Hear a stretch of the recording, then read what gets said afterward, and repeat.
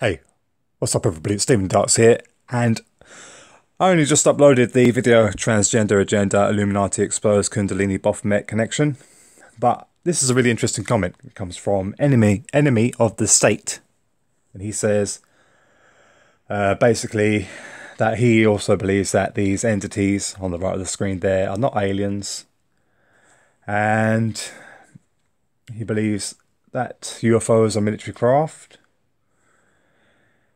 And he also believes the transgender agenda is to basically make people have, or could be to make people have less children, and chemtrails lead to less sperm reduction and stuff like that. Well, that's actually an interesting point for a new video about talking about the massive drop in fertility in the last 10 to 15 years in human productivity.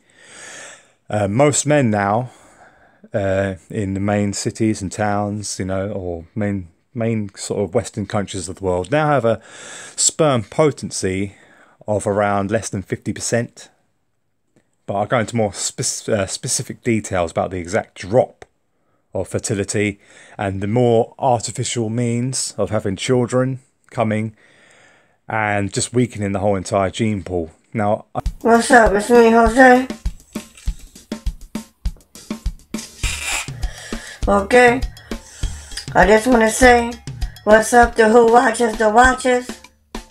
Yo, thank you for your comments, man, and being very positive with me, you know, because you know what, man, not a lot of people are positive on YouTube, you know. I appreciate your comments, man.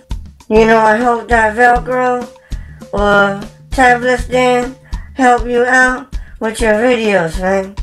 Let me know, okay? Okay, on to other things.